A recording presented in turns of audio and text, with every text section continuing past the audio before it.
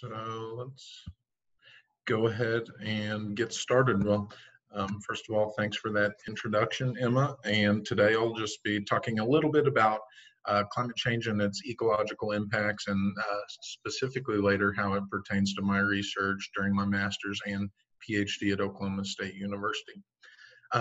First of all, I just want to highlight the extreme climatic events. So with the onset of climate change, we're expected to see an increase in the frequency, intensity, and potentially duration of extreme climatic events. So things like tornadoes, floods, droughts, hurricanes, and today I'll be specifically focusing on droughts.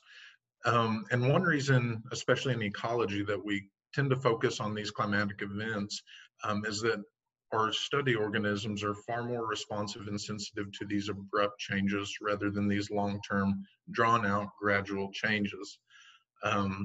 And another reason that, especially in graduate school and in academia, we tend to focus on these short-term snapshots is due to funding or the time that a graduate student's allowed to research their project, when you've only got between maybe 1 and 4 years of time to compile that data.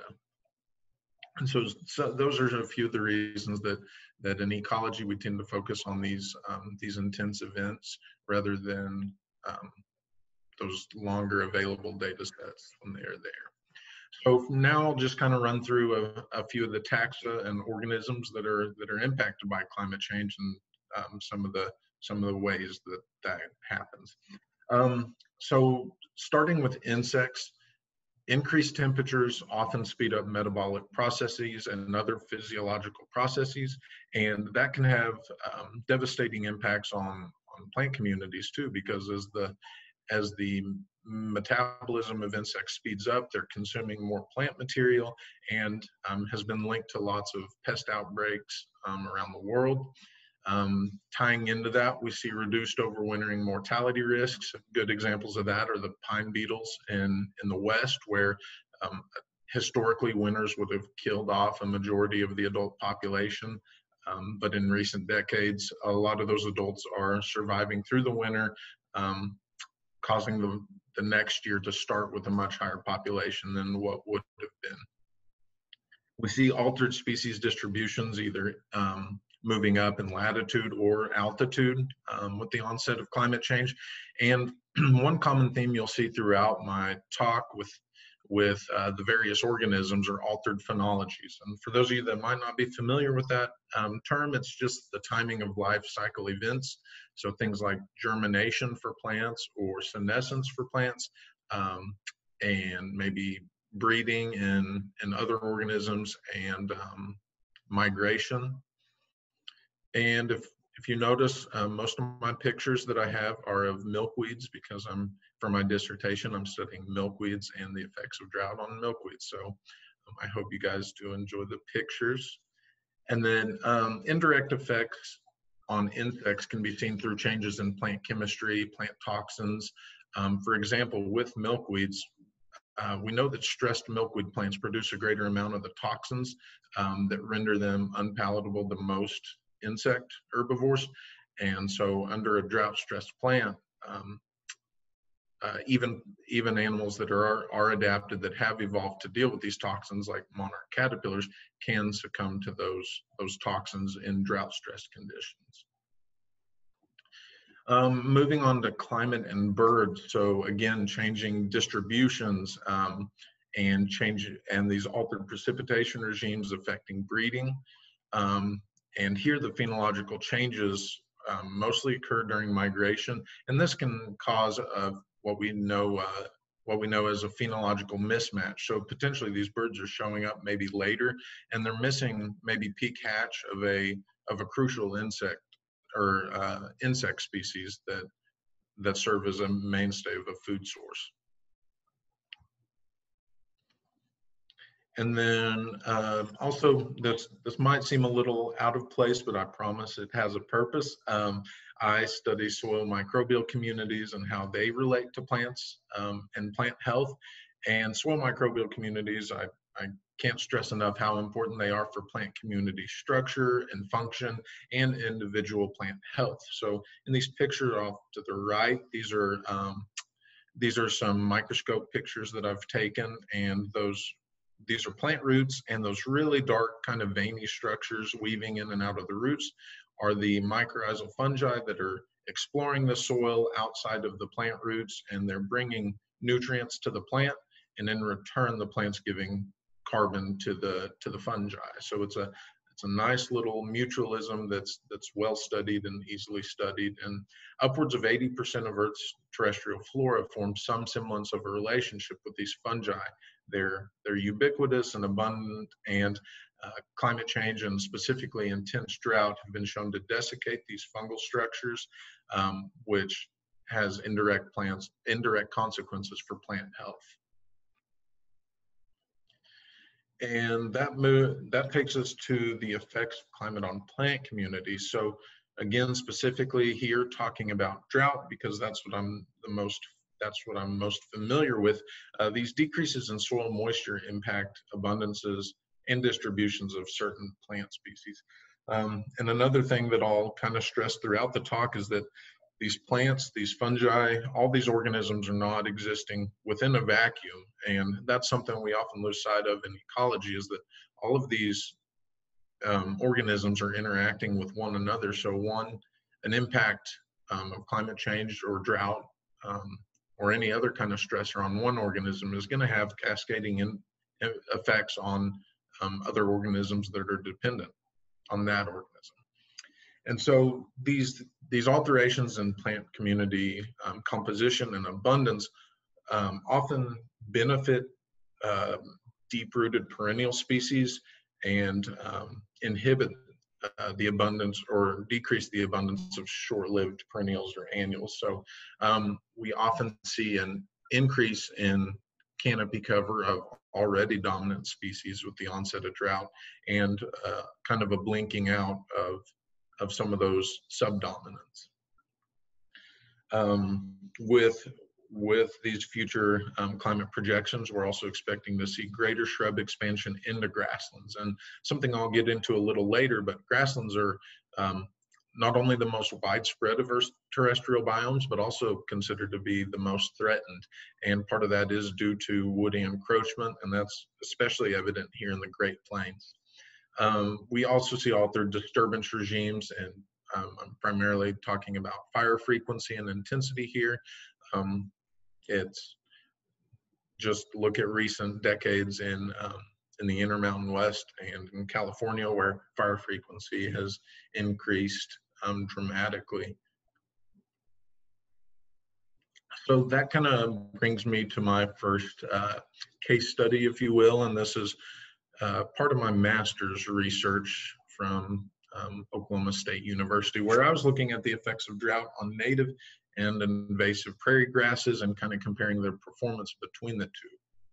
So as I mentioned earlier, grasslands make up about 40% of Earth's terrestrial surface, and they provide us with countless ecosystem goods and services that we benefit from every day, but may not be taking the time to think about. So nutrient cycling and soil stabilization and aquifer recharge, and a couple others, wildlife habitat, and as a result, ecotourism are just some of the things that grasslands offer that we benefit from. But sadly, again, grasslands are also considered to be the most threatened of Earth's terrestrial biomes. And again, especially evident here in the tall and mixed grass prairies of the central and southern United States. Most estimates suggest that only about 1% of the historic tallgrass prairie remains. And much of that, as you can probably guess, is due to conversion to row crop agriculture. When we look in the Midwest and states like Iowa, Illinois, even Kansas, Missouri, and Oklahoma, and we see fragmentation and urbanization. But what I want to highlight is invasion by non-native species and climate variability. And again, these impacts are not only happening on the plant level, but also on all the organisms that may depend on these species, especially those key symbionts, which what I study are the mycorrhizal fungi. And one thing I do want to highlight, I've already kind of covered these as much as I want to, but in the southern Great Plains, in most of Kansas and Oklahoma and Texas especially, we have a dominance of C4 or warm season perennial grasses, and the vast majority of these grasses cannot complete their life cycle without this association with mycorrhizal fungi. Mycorrhizal fungi, the primary nutrient that they're uptaking is phosphorus, and reproduction in perennial grasses is extremely phosphorus limited and phosphorus demanding. So these plants often don't reach reproductive maturity without this symbiosis.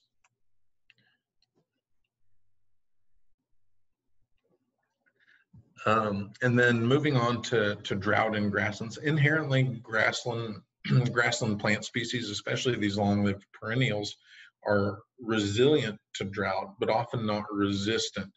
So they might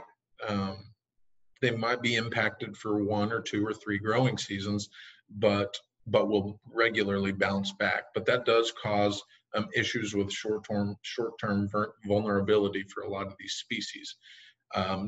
During the onset or within the onset of extreme drought, we see reductions in productivity and again, those alterations to species composition, which really shake up things in the ecosystem on almost all trophic levels. And I will say that the intensity and the magnitude of the impacts of drought on a grassland are largely dependent on what the conditions were like prior to the drought, the intensity of said drought, and the diversity of that plant community. As more and more literature and more research comes out, resiliency within an ecosystem is strongly tied to the diversity of the plant community within that ecosystem. So I just want to kind of show a little bit of a case study from the literature that does examine temperatures of kind of different from what I've been talking about and what I will be talking about. But on the Colorado Plateau, so this is mainly shortgrass prairie moving into pinyon juniper woodlands, there's a pretty good study by Munson et al.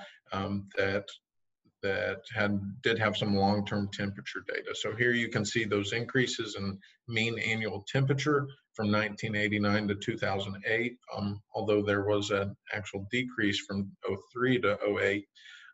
So what did they find in response to these alterations in temperatures? Well, firstly, they found that in the grasslands, they saw a decrease of cool season or C3 and an increase in C4 grass cover. Excuse me. And that makes total sense, as C4 grasses are far more tolerant of drought and elevated temperatures and just a lot more efficient physiologically in that way. Excuse me. In the shrubland communities, they typically remain unchanged. And in those higher elevation woodlands, researchers noticed an increase in juniper canopy cover to the detriment of the pinyon pines and ponderosa pines with these increasing temperatures. So again, just kind of showcases that shift in plant community that can occur. So in my study, I was assessing the effects of reduced soil moistures and elevated temperatures on paired native and invasive C3 and C4 prairie grasses.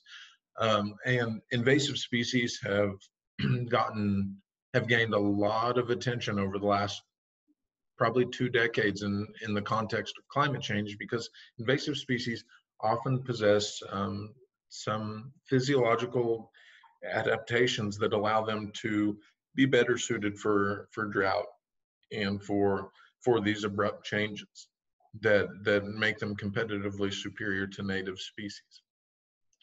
And the second objective of this study was to assess the effects of the reduced soil moistures and elevated temperatures on the soil fungal communities associated with these plants. So again, this is the mycorrhizal fungi or AM fungi that I was talking about earlier. Okay, so first I was looking at different ontogenies. So starting with germination and moving up through mature plants.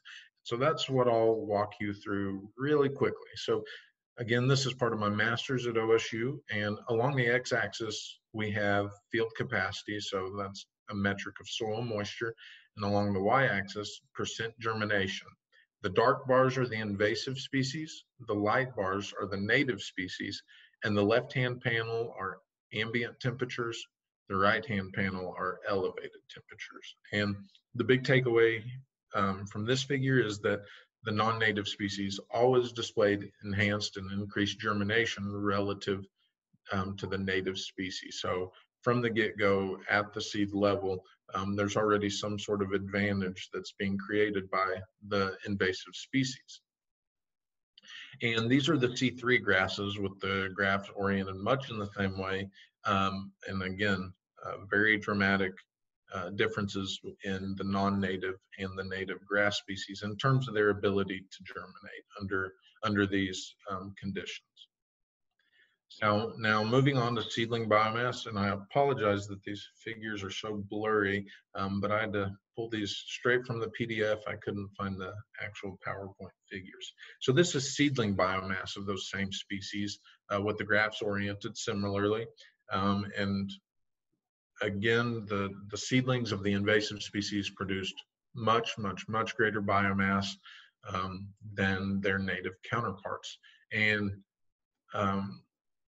it appears that drought isn't having just super devastating effects if you look at each species by itself, although the effects of the drought are more noticeable in the invasive species, but they just start out producing so much more biomass that they would still be out-competing the natives in this system.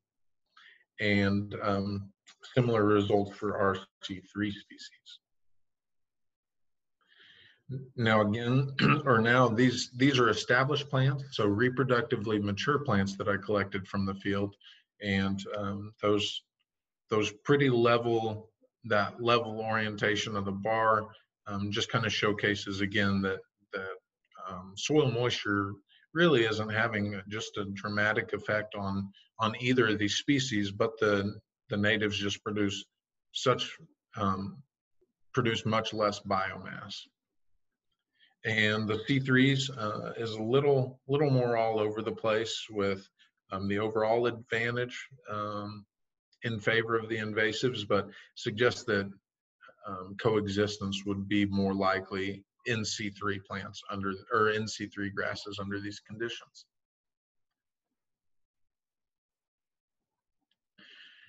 And now looking at the AM fungal community, and in both suites, the non-native species was actually associated with greater abundances of AM fungi, which may suggest that the fungi are kind of providing a means to allow these plants to preempt resources from the natives. If they're germinating maybe more quickly and are able to establish more quickly, they'll be able to pull up a lot more of the phosphorus and the nitrogen and the soil moisture with the aid of these fungi relative to these native species. So in conclusion, just real briefly, the non-native grasses appear to be, I guess maybe not more tolerant of severe drought, but because they produce a lot more biomass, then there's more of a buffer for them. And they continue to display greater fungal associations, which could potentially be a mechanism for that drought resistance or tolerance. So now moving on to my second study, and this is again part of my master's work. So drought and plant soil feedbacks. For those of you, you've all probably heard the words plant, soil, and feedback, but maybe not all strung together like this. So the idea of plant soil feedbacks, this arose in probably the late 90s, that again, plants aren't existing inside of a vacuum. They're constantly interacting with the soils around them, with the environment around them. And much of this is in the form of root exudate. So roots in the soil aren't just stagnant and static. They're pretty dynamic too. They're releasing phytohormones that are attracting microbial communities. They're releasing allelopathic compounds that are inhibiting or promoting the growth of other species or themselves. So I like to think of it as sort of maybe a chemical warfare happening underground with these allelopathic compounds. But in the most basic sense of the term, plants are modifying and affecting the soil conditions around them, and in turn, those soil conditions can dictate whether that plant species will continue to persist or establish or not. And so that's kind of the idea of plant soil feedback, is that reciprocal effect. And this is a diagram from that first plant soil feedback paper that models that. Plant soil feedbacks, they strongly influence plant community structure and function and species arrangement on the landscape, and they promote the dominance of some species, especially invasive. So I do want to highlight, without getting too much in the weeds for lack of better terms, but most native plant species are creating negative plant soil feedbacks, which it sounds like a bad thing, but it's actually promoting heterogeneity and biodiversity. So in a negative feedback, a plant's maybe accumulating pathogens that are host specific, and the mature plant can survive there, but the seedlings might not be able to, because they would succumb to those pathogens. So that promotes coexistence and heterogeneity, but non-native species, invasive species, are creating these positive plant soil feedbacks through sometimes allelopathic compounds that inhibit the growth of anything else but itself. And so that's what this study is trying to tease apart, is the effects of drought on the plant soil feedbacks occurring between native and invasive species. And again, these figures, they might get kind of messy, but I'll do my best to walk you through them in a succinct way.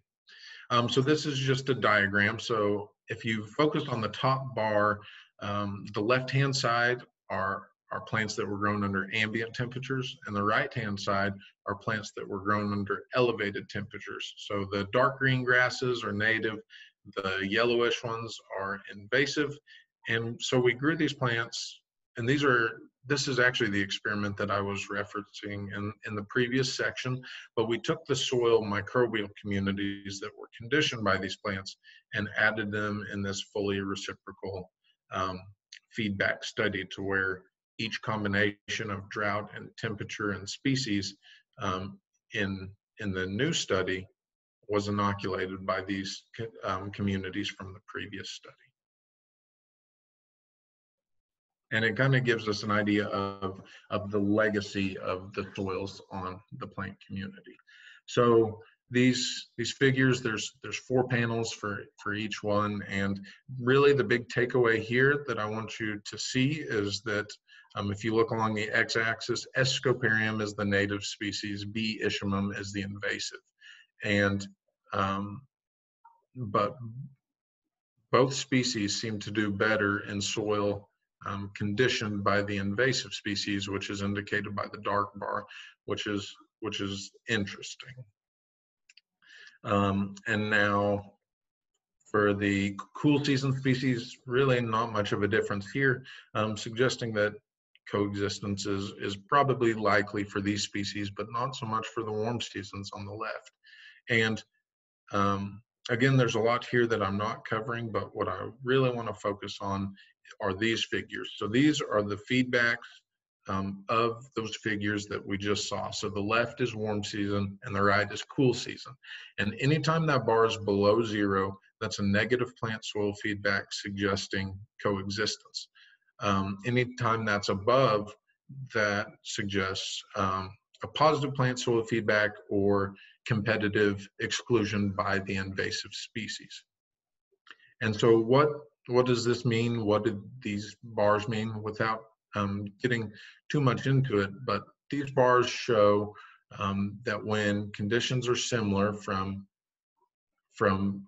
T1 to T2. So T1 would be that initial study, T2 would be this subsequent study. The negative plant soil feedbacks are generated, suggesting coexistence. So when conditions are similar from, let's say, year to year, coexistence is promoted. However, when these positive plant soil feedbacks appear to be detected when conditions shift rapidly from time step 1 to time step 2, or T1 to T2. So with that, we can assume that rapidly changing conditions really give the advantage to the invasive species, which is interesting. I know that was a lot to take in, and I wish I had more time to get into it, but I really want to get to this final section, which is what I'm working on for my PhD with partial funding from CASC, as Emma said earlier. And this is the effect of drought on wildflowers, and this has tremendous implications for pollinator conservation. So the impact of climate change on flowering plants, as I mentioned earlier, is mainly going to be in the form of altered phenologies, but also reduced productivity and floral resources. So think nectar and pollen, and the resources that pollinators are really after, and altered anti-herbivore defenses, which are those defenses, sometimes those secondary metabolites that plants are producing to ward off would-be herbivores. And these changes are going to have multi-trophic consequences, which with those phenologies resulting in mismatches for the pollinator. So if a plant's flowering earlier in the season, but that moth is emerging from its cocoon at the same time of the year, or at the same time as it did the previous year, then that moth won't be there to pollinate that flower. And the reduced floral resources lead to disrupted pollinator interactions, and the altered defenses may disrupt tightly linked symbiosis. So I was mentioning earlier with milkweeds, they're producing sometimes greater cardinalides, which are the toxic glycosides that monarchs are sequestering. So they're producing more of those under drought, and sometimes these caterpillars, these monarch larvae, can't withstand that level of those toxins. So the objectives of this study were to assess productivity, floral resources, defense mechanisms, and AM fungal communities within these associated with these wildflowers. And just wanted to show you some nice pictures of the plant species in this study. So this, we'll start in the top left. This is Salvia azurea, or pitcher sage, common throughout the South and Central Great Plains. In the middle, you might recognize this one. This is butterfly milkweed, again, common in the tall grass prairie and mixed grass prairie. This purple one on the top right is a wild petunia. Bottom left is green antelope horn, another one of our common milkweeds, and then the aptly named common milkweed on the bottom right. And I tried to make or choose a picture of each of these plants showing maybe one of its respective pollinators, with bumblebees and some sweat bees, and maybe not a pollinator, but on the bottom left you can actually see a handful of monarch caterpillars on that milkweed. So total biomass production between these species, again, along the x-axis we have species, along the y-axis we have plant biomass. The dark bars are droughted and the light bars are well watered. And these plants, I didn't drought them in the first year as seedlings because it takes a while for these perennial plants to accumulate biomass. So these were all maintained under well-watered conditions for a year before being droughted the following year. And 3 of the 5 species did exhibit severe decreases in biomass production in response to drought, and the 2 that didn't produce these really thick tuberous tap roots that probably reserved enough energy for them to continue growing under drought conditions. Now, for reproductive biomass, on the left-hand side, what we're looking at, are the 3 species that did produce reproductive biomass or did flower during the drought. And of those species, the only one we could really conduct an analysis on was this hairy wild petunia, or Ruellia humilis, which produced much greater reproductive biomass under well-watered conditions. And then taking that a step further and looking at the nectar produced by this species, it produced significantly greater nectar under well-watered conditions, which makes sense with a watery fluid being kind of the carrier for the sugar in nectar. And now moving on to plant defenses. So milkweeds, they produce a plethora of anti-herbivore defenses. Some of us are familiar with their latex, which gives them their namesake milkweed. So on the left-hand side are our 2 latex-producing milkweeds, common milkweed and green antelope horn, and both of them produce significantly greater latex under well-watered conditions. And again, latex, a major constituent of latex is water, so it makes sense that these plants would produce greater latex. And then we didn't see differences in trichomes. So trichomes, if you're not familiar, are these tiny little irritating hairs on the leaf surface that make it hard for herbivores to chew up, and they're just kind of really irritating on the mouth parts. But those did not change in response to drought. And then AM fungal communities, these are 2 different metrics of AM fungal community measurement. And on the left-hand side, that's the abundance inside the root, which didn't change for any species. And we did see some changes in on the right-hand side, which is abundance of AM fungi or mycorrhizae in the soil surrounding the plant roots. So under drought, we do see instances, but again, it looks like these responses are largely species specific, and that we can't really paint every plant with a broad brush here in assessing their responses. So in conclusion, just want to highlight that drought reduces productivity and reproductive capabilities of these wildflowers and may reduce nectar production. And drought can impact the production of these anti-herbivore defenses, but the responses appear to be largely driven by which defense it is. And the impacts on the soil microbial communities appear to depend on host plant identity. And so I guess the take-home message from the entirety of this talk is that climate change typically affects organisms directly and indirectly through these extreme climatic events, and that many trophic levels can be impacted. And because these organisms aren't operating within a vacuum, there will be indirect consequences for all the organisms that depend on or interact with these affected organisms. And just want to end with saying that these relationships are incredibly complex with the plant soil feedbacks and the plants and the fungi, and we're really just starting to get at the impacts of climate and weather patterns on these interactions. And with that, I think that's all I have for you.